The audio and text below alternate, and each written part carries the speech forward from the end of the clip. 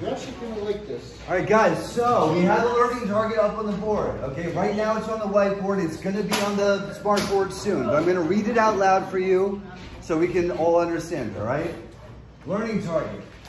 I will be able to evaluate and interpret, all right, the need for and effects of the 13th, 14th, and 15th Amendments. This is a 2-day lesson. All right, I think I'm only recording myself today, but it's a 2-day lesson. All right, what does it mean to evaluate? We do this a lot. Any word that means the same thing. To evaluate something is to take in, okay, assess, consider, think about, right? To interpret, though, this is what I want you to look at for a second. Interpret. What is interpret? It's like predict, build an understanding. Okay, build, that's good. Predict, build an understanding, apply knowledge. Maybe that's what I was kind of looking for. And an interpreter, like literally what an interpreter does is translate. Okay, so when you're interpreting something, you're translating it into a form that's more easy to understand. That'll be more fluid. Eli, quickly. Sure, yeah, absolutely, okay? So, have we written this down? If not, we should be now. Yes? All right. We'll give you a minute, or rather, we'll give you 2 minutes. What? Sure, yeah, go ahead. Sign out, you know what to do. All right, so, we're gonna give this 1 more minute to write down the learning target, and then we're gonna look at the board for the do now, all right? When that clock says 2:15, we are moving on. What's up? Can you not see it? I can't hear it. I was looking at the other clock, but okay. Okay, so, let's do this clock. I'm waiting on this clock. You like it? If anyone has any difficulty seeing anything at any point, I'm happy to help. Yes? That's for you. All right, let me see some thumbs up to see that the learning target's been written down. Pretty good over here, pretty good. Good, Jordan, yes. Good in the back. This side over here, we got it written down? Yes?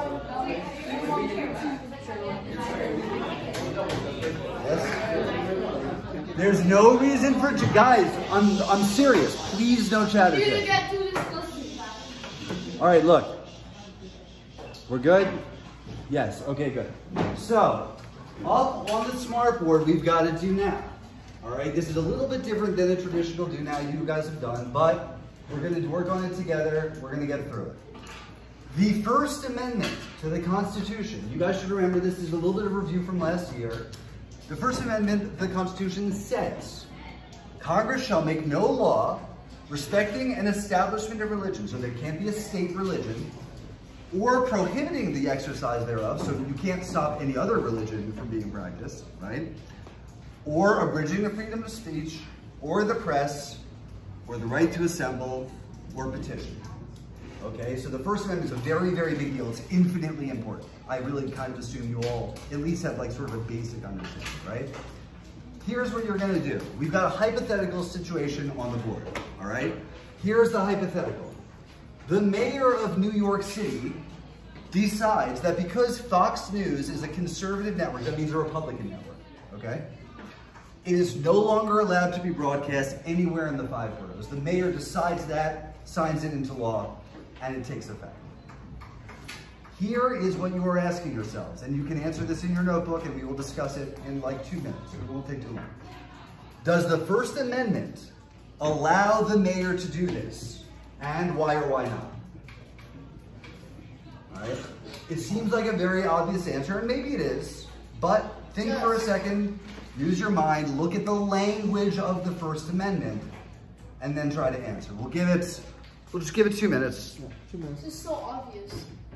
But think about it. You look All right right, after the and maybe you're right. We'll see. Write it down. The purpose of writing down is so that you can organize your thoughts and organize. Well, But sort of. You'll see. Why? Because I said so. That's a good question. Abdullah, when you are the Chief Justice of the Supreme Court, your saying so will be all that matters. Until then, other things matter. Guys, we got. No, you're trying to answer the question. If you want to be in the next video, what like Fox News is saying is biased. Sorry? Oh, it's not biased. Okay, and therefore the mayor says that we're not allowed to hear it in New York anymore. Why not? And what? And as soon as the bell rings, I'm gonna get some answers. What? It's for grad school. It's something I have to do. Can I do it too? No, guys, for real, we have a lot to get. I'm at the end of this semester, yeah, but not right now. You're in college? No, I graduated college 18 years ago. It was a long time. Graduate life. It's a whole different. Guys, let's focus on the work instead of my academic career. Okay. Well, we need to know. No, we don't. Abdullah, for real, I really want to win this. Okay, seriously. All right, 40 seconds, then we're going to get some share outs. 40 seconds. Come on, people. 40 seconds. If you guys... They can't see the question. Oh, sorry. We're going to discuss it.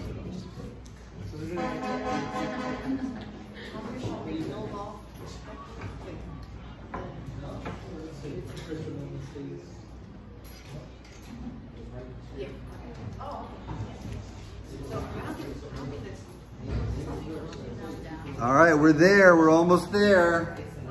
5, 4, 3, 2, 1, and we're good. All right, let me get some hands. Can the mayor do this? Go. So free speech is protected by the First Amendment, and so a whole news channel with like hundreds of thousands of people are taken off the broadcast for the political. So you're saying the mayor does not have the power of yes. Okay, there's an answer. Go ahead. I agree with, BDK. So let be quiet now, BT. Guys, please. I really want to focus. Come on. You're saying. Shut up,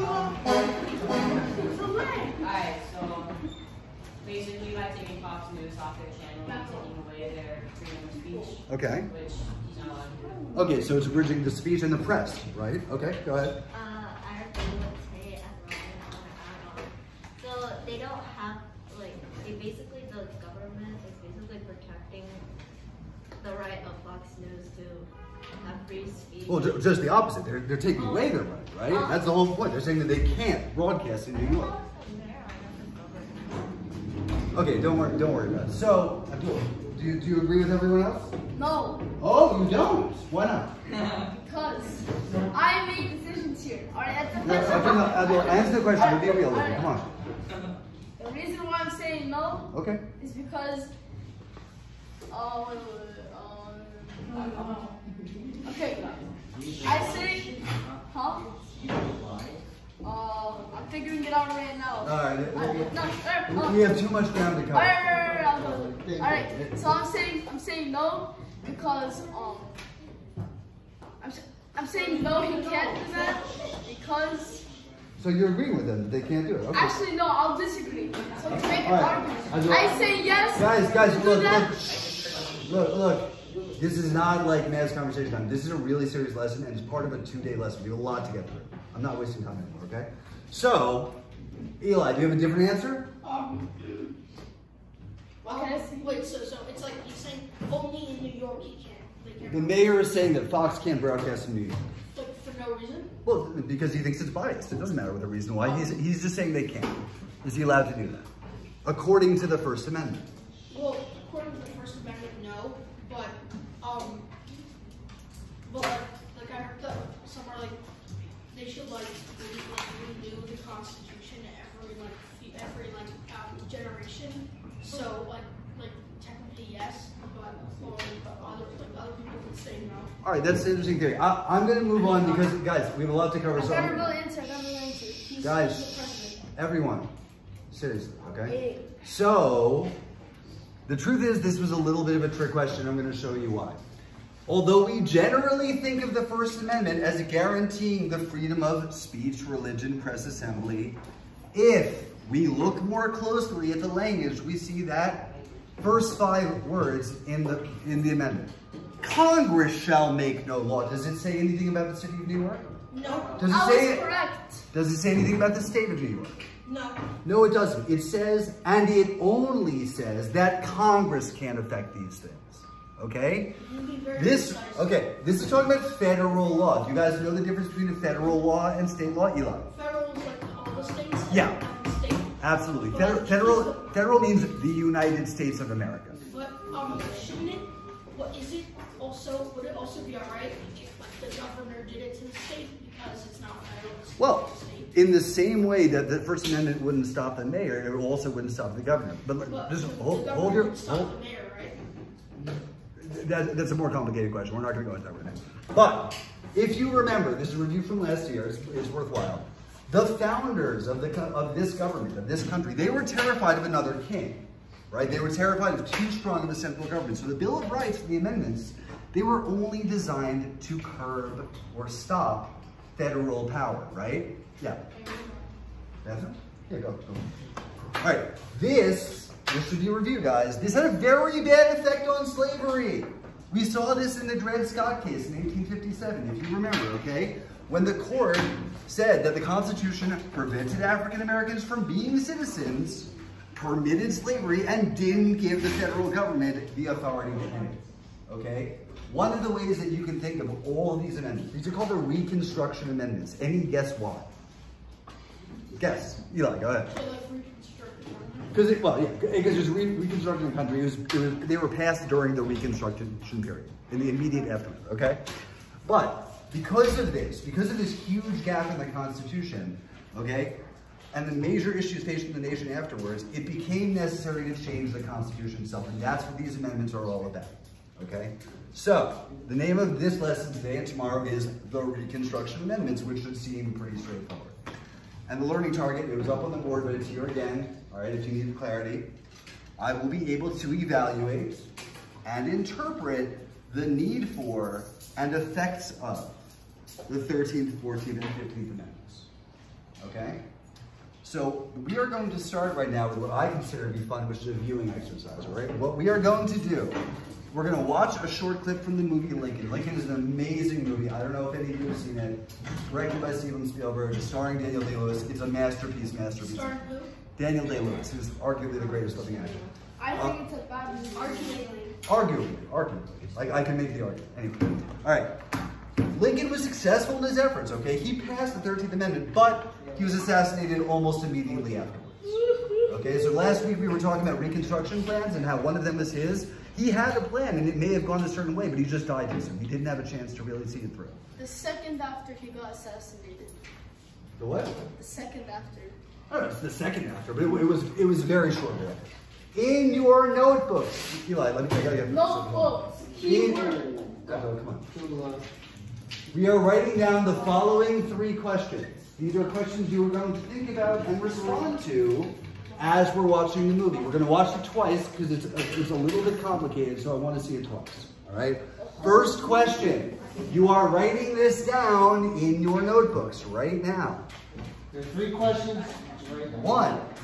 What does Lincoln say about the Emancipation Proclamation? Question number 1. What does Lincoln say in the clip about the Emancipation Proclamation? All right, thumbs up when you have that written down. Question number 1. Good.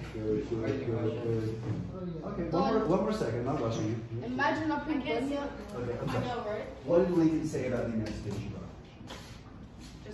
He said. There's no. You don't know the answer yet. We haven't I watched the whole movie. He said some words. What? Exactly. Yes, guys, I'm starting to regret making this the period I'm recording, okay? Like, for real. I really like you guys. You're probably my favorite class, so let's, please, just roll. Okay, what does Lincoln say? That's number 1. Number 2, what is Lincoln worried about? All right? So first, what is he saying about the Emancipation Proclamation? Second, what is he worried about? All right? 2, copy down your notebook. You'll still have time to do this, to write down. Come on. All right. 2 questions up. Good? Are we good? Yes? Yes? No. Thumbs? Sir. Oh, you said the question. All right, we're no? What is Lincoln worried about? We have a lot to go through. Okay. So, Final question, and this is more for your own thought. I don't know, you don't need to write it down, but I want you mostly to think about it. Is he right to be worried? No. Okay. No. All right, so, pause.